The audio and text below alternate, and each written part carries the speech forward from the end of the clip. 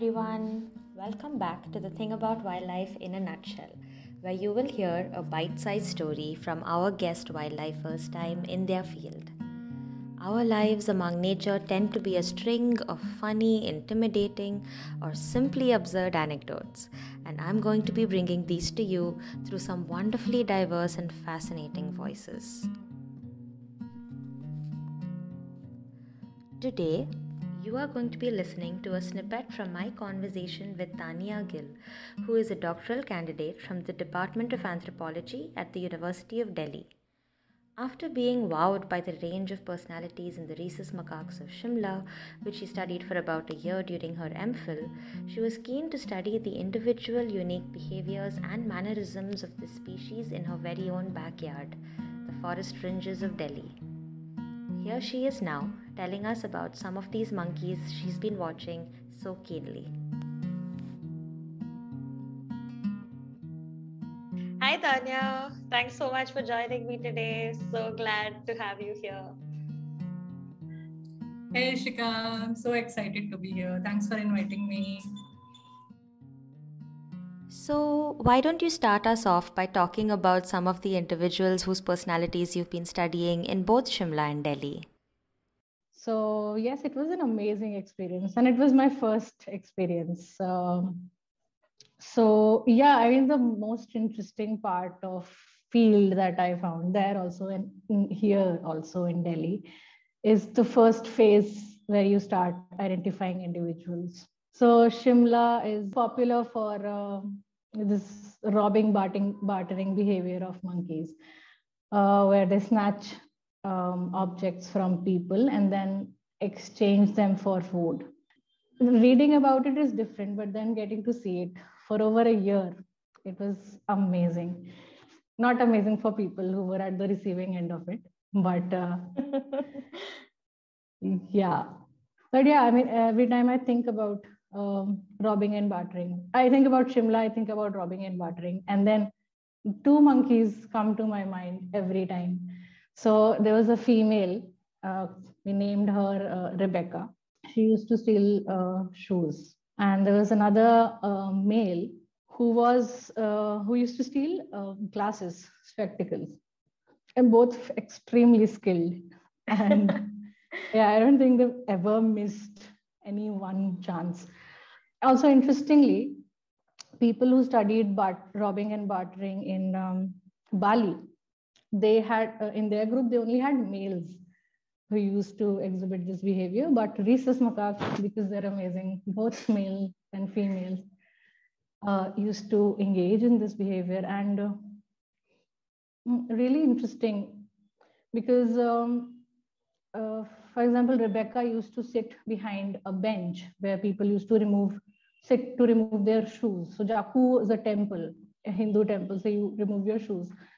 So yeah, I mean, and unsuspecting victims just sit there, and Rebecca would be sitting behind them, and she'd take one shoe very gently, and I don't think she ever missed any chance. Yeah, she was very patient with it, with her skill, and she knew what she was doing. And then Leo, who used to steal spectacles, he was, I thought, was more bolder because I think stealing spectacles take a lot of energy. And also you have to go really close to people in order to do that. Like you have to do it in air. So he would sit on the wall of the temple and just wait for people come in. And then he would just snatch their specs without even touching them. Mostly the people would not even realize what happened. And then both of them would just wait near these people to get fed. Yeah, it was very interesting to see how that used to happen. So, did you ever have your spectacles or your shoes stolen by either Rebecca or Leo? That's a very good question. Rebecca stole my mittens. Yeah. I did not wear glasses because obviously I knew what these monkeys were. They never stole anything from me, but one time it happened that I had one glove in my pocket, and Rebecca saw that, and she came and sat near me. So I don't know, I liked it because I was like, wow, she's okay with me and she's sitting next to me. And I did not know she was actually stealing my glove. And yeah, I had to feed her that one time because yeah, there was no other way of getting my stuff back. But that's the only incident I remember. Did they have a preferred food that they would accept in exchange for these things? Yeah, I think it was kind of like a spontaneous behavioral experiment. So they were used to exchanging these things for a packet of prasad. Shimla, the Jakku temple has a lot of vendors who sell prasad, and they have these ready-made packets of chickpeas or chana. And then they're used to getting these packets only. And most of the time, people don't carry food or anything else in the temple, so they have to buy these prasads. So I have mostly seen them exchanging any object for these packets of prasad. This is this is quite cool, and it's particularly interesting to know that different monkeys would steal only certain objects. Like initially, because from what I've heard of the Bali monkeys, I think most individuals just go for whatever is most easy to snatch. But it's very interesting to hear that these guys had specific tactics and strategies for how to get to these people. Yeah, I mean, there were other monkeys also, but these two were extremely skilled. So, was there any particular reasons why they were named Rebecca and Leo? No, so not in Shimla, but that's something I'm doing in Delhi. I can tell you about one monkey who is a very special monkey, who has become a very special monkey. So I think this was in September, and I was identifying these monkeys, taking their photographs, and I saw one monkey with a piece of mirror. She was holding it like a clutch, and then she sat down and kept looking into the mirror. And I was extremely fascinated, and I was like, this is the monkey I have to follow. And I kept looking at her for hours, and she was just looking in the mirror, moving it in different directions. And I took 100 photos of this monkey. I could not look at her face properly because I was just looking at her eyes. How curious she looked when she was staring into the mirror. Couple of days later, I saw her again. I couldn't recall her face, or I couldn't ID her properly at that time because I did not. I mean, it was just maybe the second time I was looking at her. But she had a piece of glass in her hand this time, and she was looking at it exactly the same way she was looking at this piece of mirror earlier. And I knew that this is the same monkey, who I ended up naming Aks, which means reflection or image in Urdu. So yeah, this time I'm using this approach of naming the monkeys based on their very characteristic behavior or how I find them. This is just one story of many. Taniya is currently following a massive troop of rhesus macaques at the ridge in Delhi. She's identified and named over 50 individuals so far. While we were talking about the individuals she's currently following and observing in Delhi, she recalled another macaque from Shimla, Rocky. So Rocky was from one of our groups, and he was a very dominant male, and he was named Rocky because he was huge, very furry, and he didn't have any specific behavioral traits that we noticed. He was just dominant and slightly friendly, and just minded his own business, just being a regular dominant male. But his only weakness was babies. he loved cuddling babies. And he could not see a baby and not cuddle it. I remember one time I was doing a focal on him and he just started running towards a juvie who was crying. I thought he was going to threaten the juvie or bite him, but he just picked the juvie and hugged him so tightly. I had to stop the focal and take a photo. And he was lip smacking at the juvie and he was tightly hugging him, trying to comfort it. Can you explain what a focal is and what lip smacking is? Of course. So, so focal sampling is the kind of sampling method that we use in behavioral studies. So we observe a monkey, any individual animal for a set time limit. I used to do it for 10 minutes and just observe the animal and record all the behavioral events or interactions the monkey or the individual is engaging in. So that's called a focal event sampling. And what about this lip smacking business that you mentioned? It's an affiliative behavioral gesture that macaques do to each other. It's sort of like a comforting gesture and can be loosely translated to I love you that they say to each other when they're lip smacking at each other. So it's not a submissive gesture.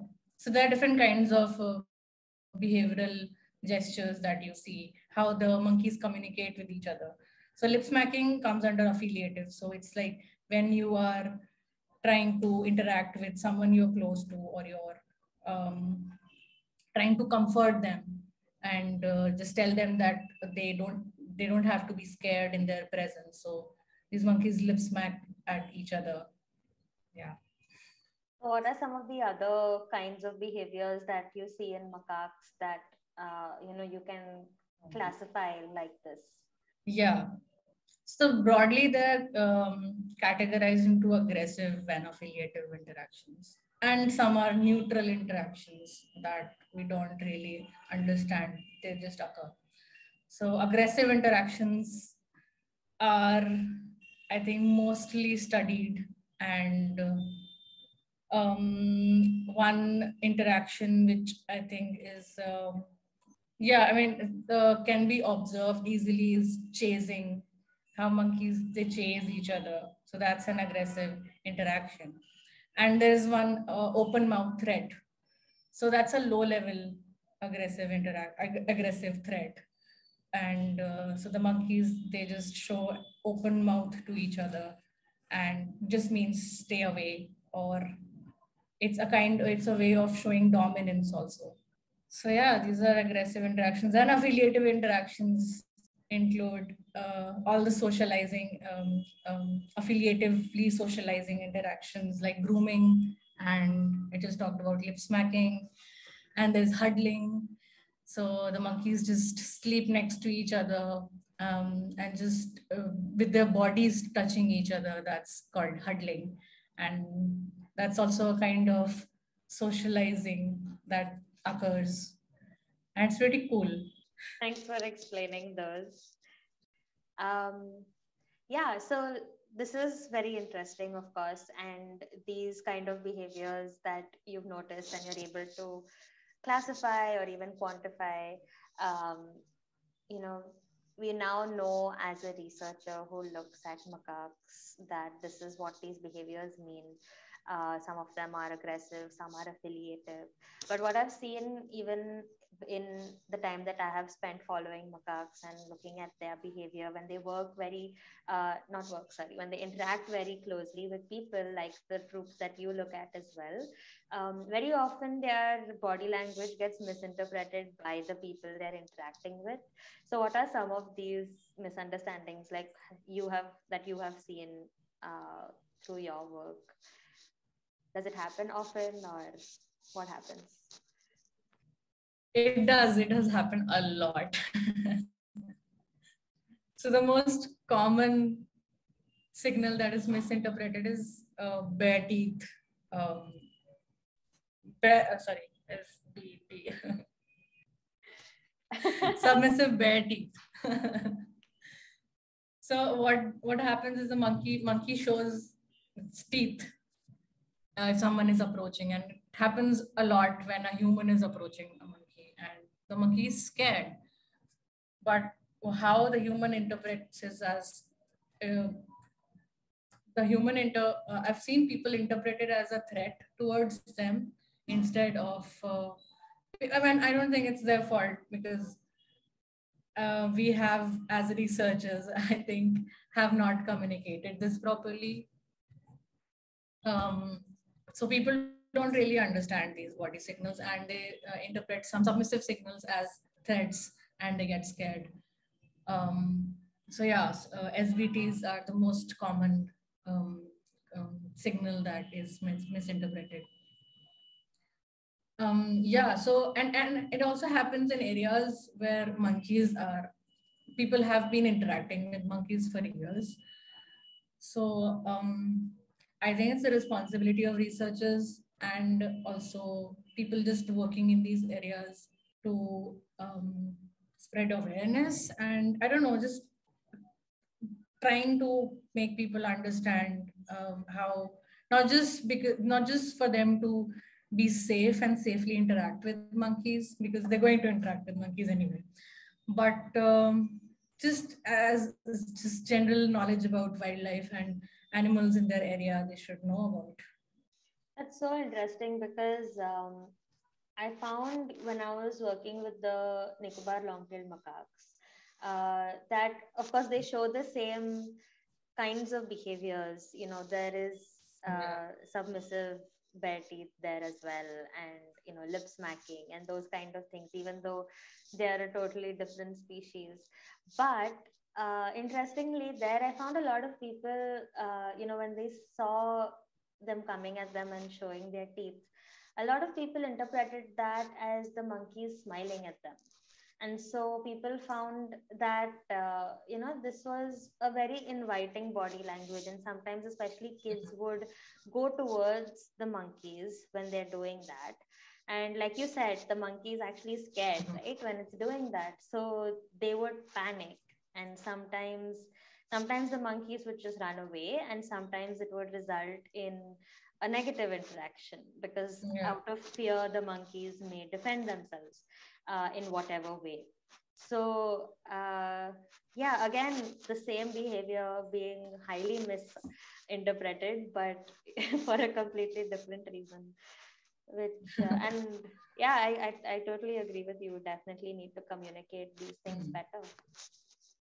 Hey, but that's really interesting. Yeah. Yeah. And in Shimla and in Delhi, people don't really understand these bodily signals.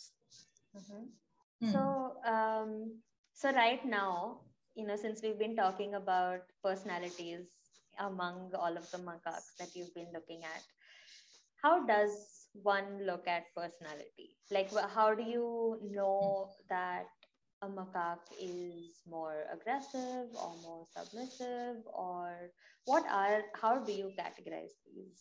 So yeah, I mean, it's difficult to quantify using one method. I will be using, I am observing their behavior at the moment, and then I'll start some behavioral experiments to understand how they are interacting with novel items and maybe how they're solving puzzles.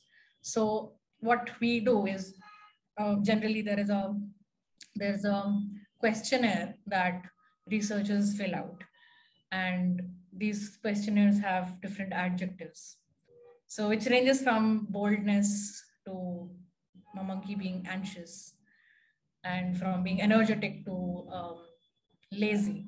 So we rate these. We do this is based on trait rating. So which is not really considered reliable, and also because I'll be working alone, I don't have a research assistant right now who could really, we could do a reliability test on these questionnaires. So we rate these monkeys, but I'll be doing experiments and then rate them depending on how they're interacting with the puzzles or the novel items.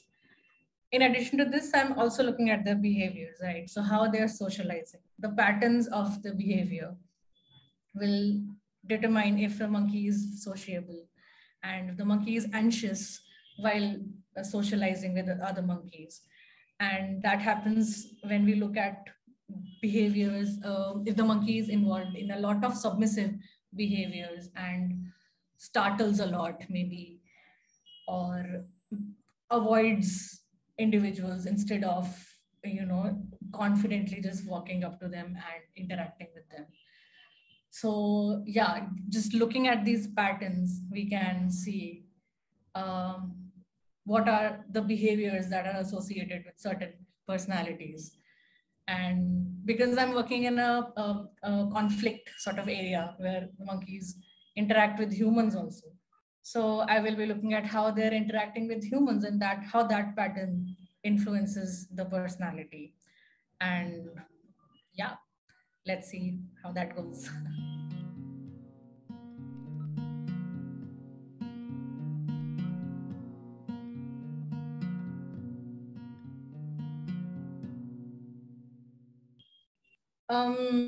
There is one more thing, not a story per se, but yeah. So in Shimla, we were observing two groups, right? So one other thing, there was something very interesting how the dominant male's personality, in which I thought influenced maybe personality of the group. So we had one group. So this male was extremely aggressive, and his name was Dangling Tail, and the entire group was, I felt, was extremely anxious. All the so this individual's personality, the alpha male's personality, sort of I felt influenced the personality of the entire group also. And this other group, which we were observing, had the alpha male who was very affiliative in his ways of interacting with all the other members of the group, and wasn't that aggressive, and he was extremely supportive. So this group was extremely confident. The entire group's personality sort of it just felt was more confident compared to the other group. So how the personality of the alpha was actually influencing the personality of the entire group can also be a very interesting thing to look at.